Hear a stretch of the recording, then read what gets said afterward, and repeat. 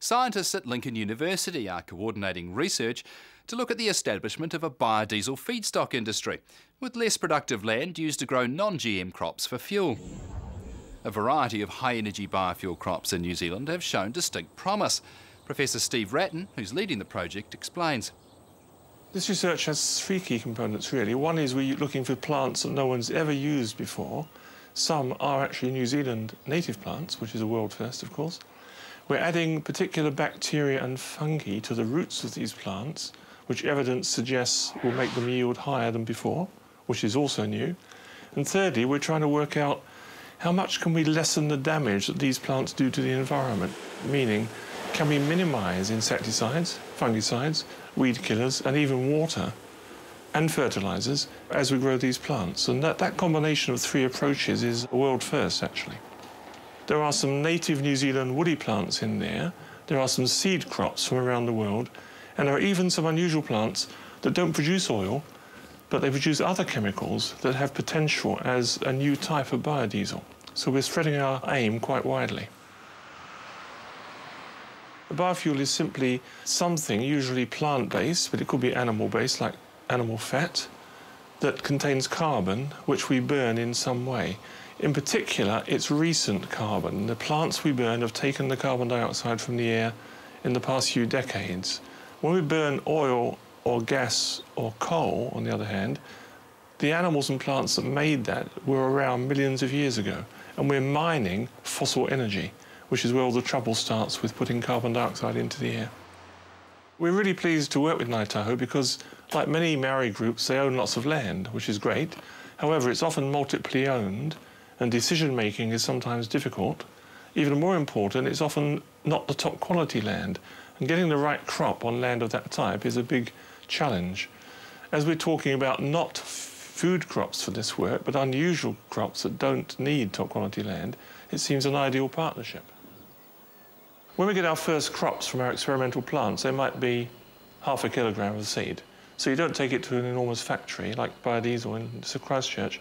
You put it in a machine like this, which really deals very cleverly with small quantities of seed, doesn't waste anything because it'll be high value.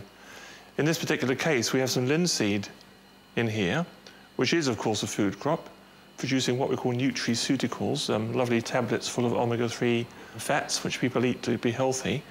You'd never use this stuff in your diesel ute. However, it's a nice example of how we actually do it and how we can get large quantities and small quantities of seed.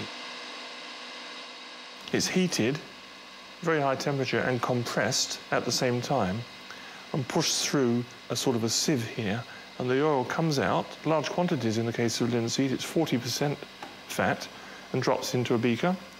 And then at this end comes the so-called waste, which is the seed coat and the other parts. What you see behind us is the Rolliston plant in terms of the seed capture and the seed processing. We dry and store up to 10,000 tonne of seed.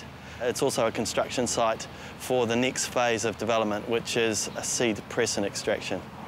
Ultimately, we'll have another biofuel plant in addition to our existing biodiesel manufacture.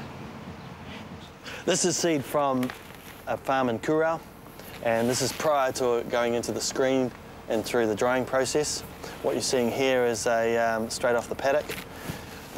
We've got a 500 kg bale here, and within the 500 k, you're probably talking over 200 kilograms of oil and close to 300 kilograms of animal feed potential in the cake. The advantages of biodiesel is that it significantly contributes to the agricultural community in terms of growing a great crop option that's anchored to a market which will only increase in size and value, the transport market. There is significant benefits in the environmental side of biodiesel. It's lower emissions, particularly in particulates and the carbon output. Compared with mineral diesel, there's a huge benefit in terms of the amount of carbon dioxide it releases into the environment, and it's got some great environmental benefits in terms of it's biodegradable and non-contaminant.